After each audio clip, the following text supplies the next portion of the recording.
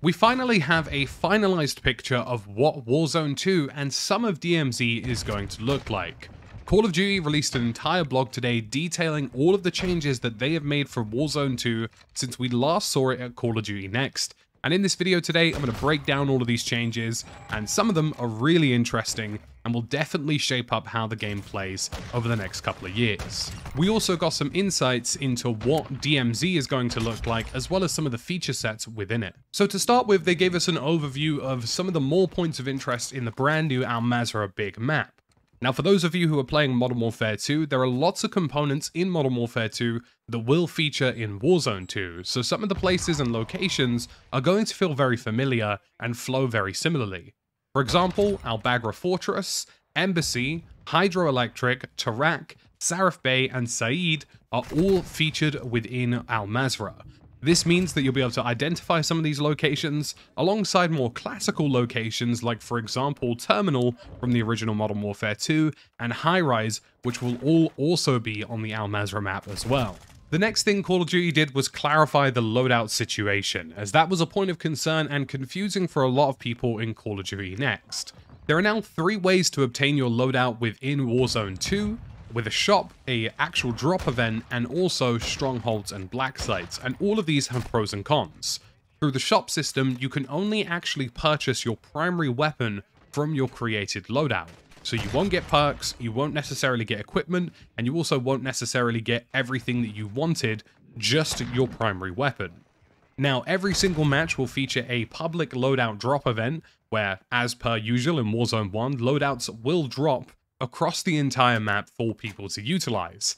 The spin and catch this time around, though, is that these are not assigned to your individual squads, but rather can be accessed by any player, which means that drops and loadout drops in general are going to become much more competitive, and fighting and competing over drops is going to be a really big core component of the game, and actually should genuinely make the game more interesting. And then, of course, there are strongholds and black sites, which are AI-defended areas, and AI will only feature in these locations. There is the possibility that there could be some even more advanced AI, such as armored AI, a juggernaut, potentially even vehicles for all we know at this point in time, and these will be protected by the AI, but you can get a loadout drop from these locations by taking the risk and gambling at them. Warzone 2 is now moving to a brand new looting system featuring backpacks, which will also be a part of DMZ. Previously, you would drop everything you had on the floor. Now you will drop a backpack and your primary weapon, which means that a player can take your primary weapon quickly if they need to, but will have to go into your backpack directly to loot other items. This also implies that there will be limited capacities to these backpacks, meaning that you might have to start thinking about your inventory management if you want to take things like armor plates, ammunition types. You might have to start getting a little bit more specific with this.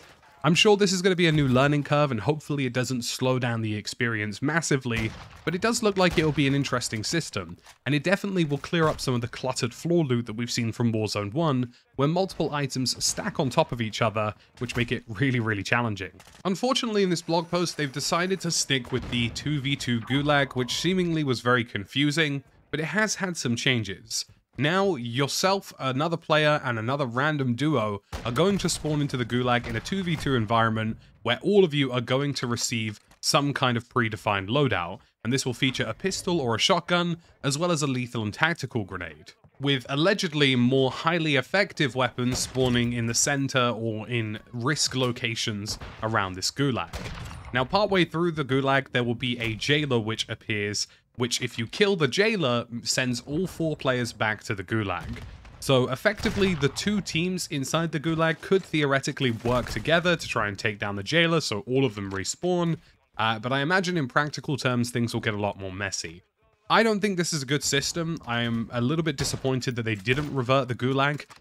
If they wanted to have a system whereby people would just respawn, it would simply just be better to have a more traditional gulag, but maybe make it a 1v1v1v1, and the first 2 who live go through, or 3 out of 4 of the players survive, rather than having this weird 2v2 dynamic plus a jailer.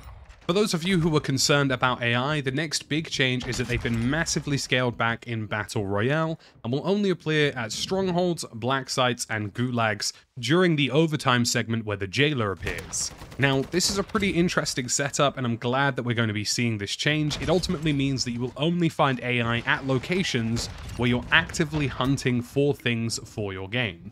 So you'll only find them if you're trying to quickly get a loadout drop straight away from something like a stronghold, or if you're trying to get a weapon blueprint from a black site. Black sites and strongholds are effectively the same kind of thing, and AI will be present in both of these locations, but they serve slightly different purposes. It appears as though black sites will be hosting things like weapon blueprints, potentially camos, potentially skins, and this will likely intersect with the DMZ setup especially as well. But you will not find AI throughout the map in Warzone 2, only at those specific locations. It's also alleged that these black sites, alongside offering weapon blueprint rewards, will also give you even more valuable in-match items. Now, we don't know what this is just yet. It could, for example, be very similar to what we've seen in the past with the vaults, where you get something like Foresight, or potentially something like specialist tokens could be available in these locations. There are a couple of quickfire features that Call of Duty lists here. Some of them are already you know about, some of them are brand new. So for example, the circle collapse being split into 3 is now possible in Warzone 2. Proximity chat, which has already been confirmed, is something which is definitely there for launch. But then there are some slightly new features which are a little bit weird. For example, assimilation. And this is something which is specific to DMZ, but can occur in special Battle Royale playlists where you have the choice to join up with enemy operators and form a larger squad. Now, we don't know how the UI or the interface for this is going to work, but effectively by the looks of things, you're going to have the ability in DMZ and in certain Battle Royale playlists to tag team with other squads in order to fight opponents. Now, I imagine this won't be in any of the basic default Warzone 2 playlists. It's going to be like a special limited time mode. But in DMZ, this is something that you can do at any given point. So if there are 2 or 3 of you in a DMZ squad, and you bump into another squad of 2, by using your proximity chat, theoretically, you can squad up with those guys, assimilate into one large squad, and then extract together, which is a really interesting feature and something we haven't seen before. Next up is interrogation, which features in BR and in DMZ, which basically means that if you find a downed opponent, you'll have the ability to sort of shake them up a little bit, steal a tablet off of them, and potentially find their enemy teammate locations and call them out to your friendlies. This is a little bit like some of the mechanics you see in Rainbow Six Siege, where I believe it's Caveira has the ability to interrogate opponents to identify enemy locations on the map. There is also a full list of vehicles available in Warzone 2, including a heavy chopper, a Hummer electric vehicle, an ATV, a UTV, a hatchback, SUV, a cargo truck, a light helicopter, a rib boat, an armored patrol boat, and also the ability to fuel up vehicles with a gas station mechanic. So you will run out of fuel, and you will have to fuel these vehicles up in order to use them over an extended period of time. Now, there's going to be a full blog release for DMZ next week, but it's said alongside BR solos, duos, trios, and quads, Warzone 2 will feature DMZ, which is an open-world, narrative-focused extraction mode where operator squads will have free rein to complete faction-based missions, take on side objectives, engage enemy operators or AI combatants, and search for valuable items, all whilst fighting towards surviving an extraction or exfiltration. Oh, and during Season 1, Warzone 2.0 is going to get a limited time third-person playlist, which is going to be really cool and will be part of the weekly rotation of playlists in Season 1 for Warzone 2.0.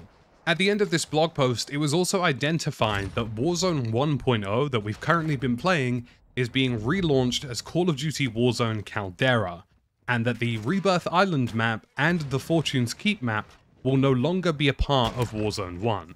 The Warzone 1 servers will also be shutting down at 8 AM Pacific time on November 16th, and will be relaunching on November 28th at 10 AM Pacific, meaning that just Caldera is going to be left, and there's going to be an extended period during the Warzone 2 release where Warzone 1 is completely gone. A final couple of notes, and not all of this is necessarily Warzone related or DMZ related, but we have an idea on the new weapons. The Victus XMR sniper rifle is coming in, the BAS-P SMG Bruin Ops platform, the Chimera assault rifle platform, and the M13B assault rifle is also coming in.